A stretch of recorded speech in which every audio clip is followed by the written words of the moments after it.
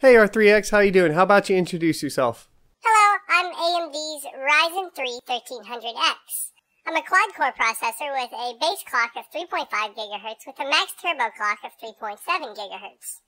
I have 2 megabytes of L2 cache with 8 megabytes of an L3 cache for a total of 10 megabytes. I am fully unlocked, and I have a TDP of 65 watts. Awesome, let's get into some testing.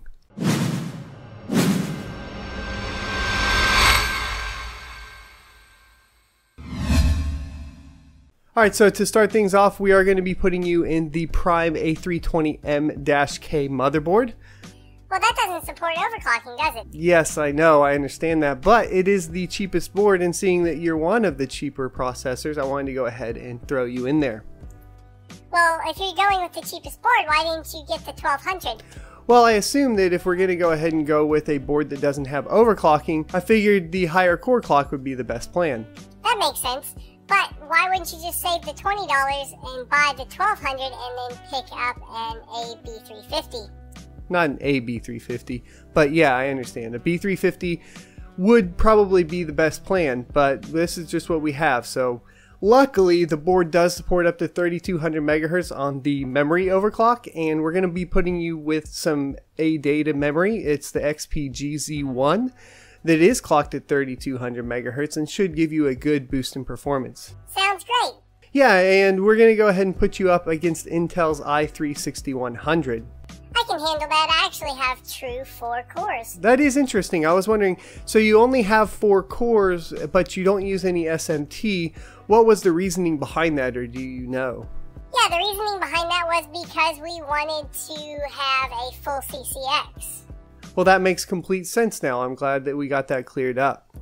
How about we go ahead and get started with some benchmarks then. To start things off, I'd like to take a look at your Cinebench single-threaded score, because that's where I feel like we've seen the weakest performance from the Ryzen processor. So is that cool?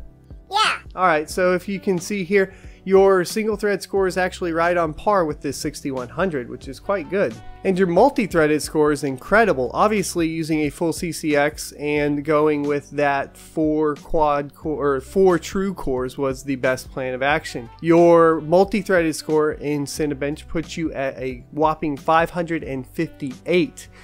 Compared to Intel 6100, which is a 399, that's really impressive. But how does it translate into gaming? How about we take a look at some 1080p gaming in the titles that were most requested on Twitter when I tweeted out. Sounds good.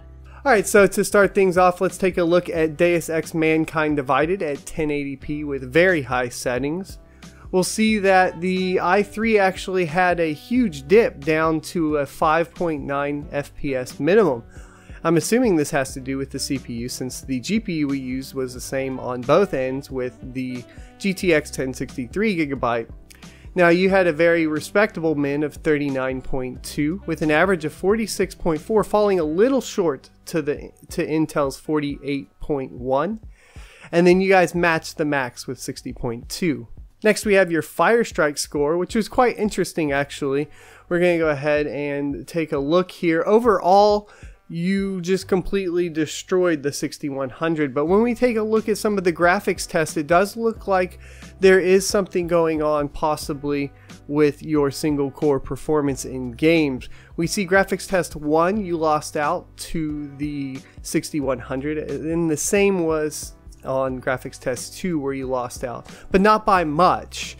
And your multi-threaded kind of performance should make up for the rest of this when we start running applications in the background. Now, of course, the physics test was just a complete and utter destruction of Intel's counterpart. Yeah, I know. I'm a cute little guy that can freaking kick ass. Yes, you are. Alrighty, so taking a look at GTA 5 at 1080p with very high settings, your minimum actually fell a little bit below the 6100 with a min of 10.43.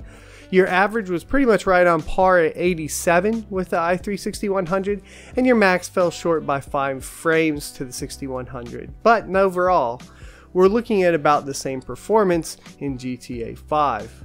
But what can we say about PlayerUnknown Battlegrounds?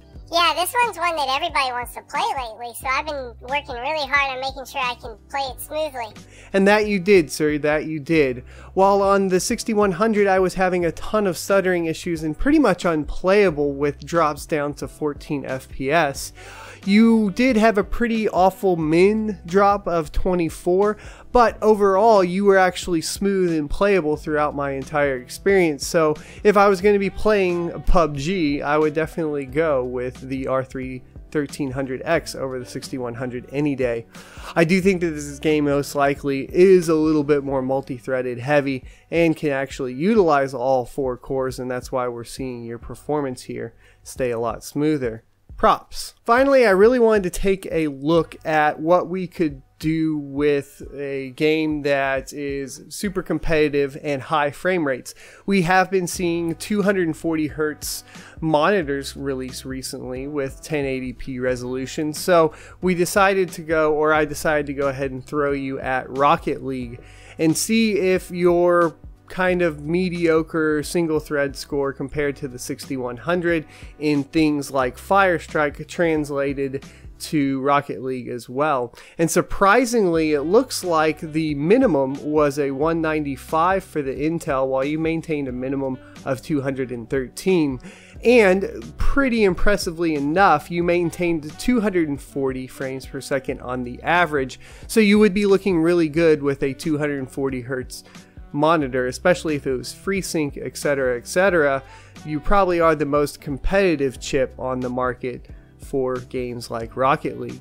Awesome, thanks for having me on the show. Thanks for coming on the show. I hope you enjoyed going ahead and doing all this work for me. It was pretty awesome. We'll have a couple more slides coming up. I did want to mention we did run a time spy as well, where when we're talking about DirectX 12 performance in particular, it looks like your single thread goes ahead and does beat out the 6100, where you just completely swiped or wiped the board with the 6100 in all graphics tests and of course CPU tests. So you say for $129 I'm a good deal? Well, I think that at the end of the day, what I would really go with personally is picking up a 1200 and a B350 board. So I think that I would lean towards your little brother, sister over there instead of you in particular. Aw, man, you're just gonna get rid of me? Well, if I get rid of you, we'll be doing a giveaway or something like that. So don't worry, we'll find a good home for you. Thanks for watching, guys. This was a little bit less campy, I guess. Yeah. Than the Vega build. At least it'll still be personable, and I didn't have all the memes that I really wanted to do. I just really genuinely enjoyed this proc. I think it's one of the better procs on the market for the price. The R3 1200, like I said, is one that I really would prefer to go with, and a B350 board. The reasoning behind that is because you could overclock the B350 and overclock the 1200 on the B350 and get very similar, if not better performance than you would see if it's locked down by an A320 and the 1300X. Now, I'm going to be trying to get my hands on a 1200 and put these two chips head to head. I think I am going to do like a stock 1300X on an A320 compared to like an overclocked 1200 on a budget B350 board. I know that you can pick up the B350 boards for about $69 here and there. I'll probably be going with the MSI. So if you're interested in that, please hit the sub button and the notification button so you'll see when I upload. And until next time, I'll see you next Tuesday.